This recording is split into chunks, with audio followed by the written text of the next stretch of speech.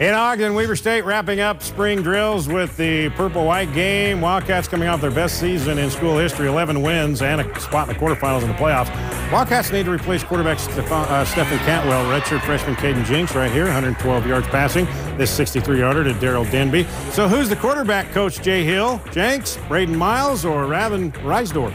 Hopefully a couple weeks into fall camp we'll know exactly who that guy is, and he'll start to hone in on taking all the one reps and that. But right now, there's not a big separation between the group, and we need to start seeing that. And summer will be an awesome opportunity for those guys to start taking charge of who really is the leader.